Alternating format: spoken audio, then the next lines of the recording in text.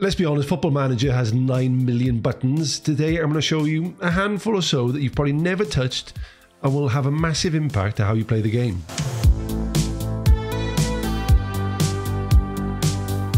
And the first button we're looking at is in a player tab. So if you want to go into the squad view and look at who's not playing at the moment, but has genuinely been in the club a few years and was a key player, should we say. So Tim is our option. If we come into overview and happiness, we can see that agreed playing time is important player and he's expected to be a regular starter. In reality, Tim has played one game off the bench, so he is not that. So a beautiful way to manage the happiness of your player is to come into here and change it. So he is realistically a fringe player at best. So if we change that, he now expects to be a fringe player over the next 5 games, which lowers the expectations of him and will make him naturally happier.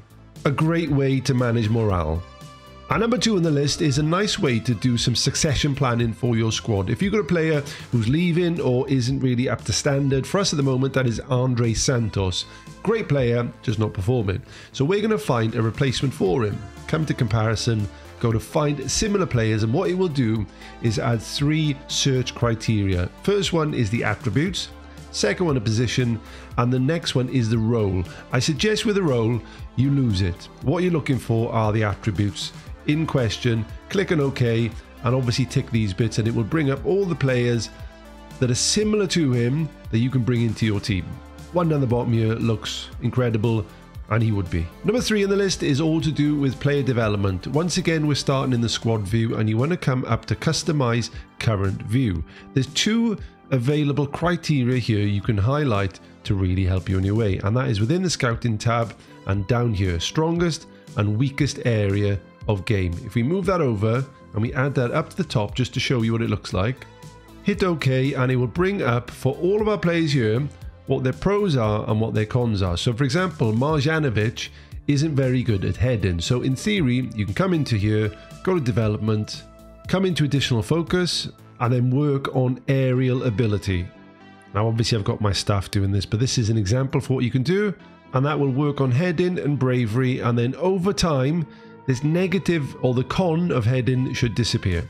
Number 4 is a really nice way to develop your players. You want to start off in the training tab, and at the top you've got all these wonderful things that nobody ever clicks on.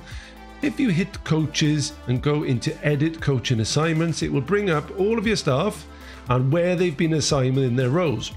And down the bottom you've got the overall star ratings for each position. Sometimes this isn't maximized to its full potential. If you click on ask assistant to assign, it will change it. So now some of these have gone to average, but the best staff have gone to the most relevant area that they're suitable. And from here, it's a really good way to highlight any deficiencies. So for example, I know that the handling, goalkeeping needs to be improved.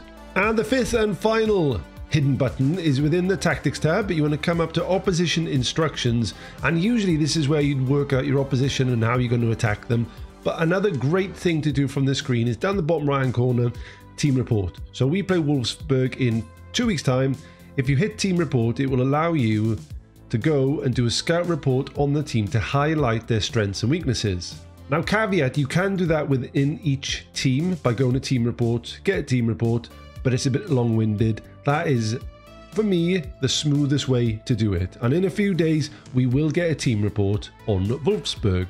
And here we go, a few days later you get your report coming through. Now it's a good way to show the formation, the team report, analyst report, and the person you've assigned as a match analysis. So team report will come up with where the greatest strengths are, so to speak, such as the passing percentage, tackling. You can highlight where they're below the average of the Bundesliga for some weaknesses. But an easy way to do that is to literally click on strengths and weaknesses, and it will bring up some areas where you can target. So for example, we can see that Patrick Wimmer has struggled with a 6.4 rate in his last 5 games, which is terrible, and he is in an integral road out on that right hand side. So we can press him, we can take advantage, we're putting pressure on him to ensure he makes mistakes. In addition, within the scouting report, we can click on analyst report, and it brings in some more details of Wolfsburg before we go into it. And we can see here that 10 of their total of 26 assists in the last 90 matches have come from the right hand side of the pitch.